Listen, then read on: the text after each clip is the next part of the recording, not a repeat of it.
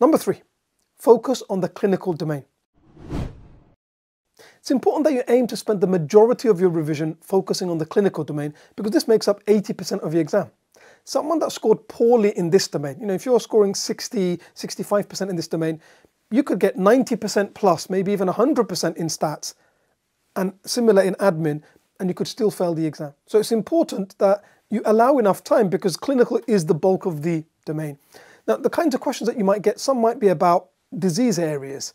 A patient presents with this particular history and they're worried about their risk factors for getting this disease and exploring, do you know what are the relevant risk factors?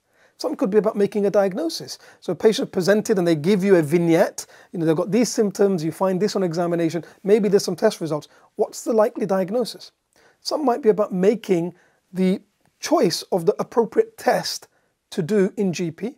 Some might be about knowing who to admit, who to refer urgently, a suspected cancer referral, for example, who to refer non-urgently, and so on. So it's really important that you get familiar with, how things are done according to current guidelines. So NICE guidelines are used as a big source for the questions for this exam.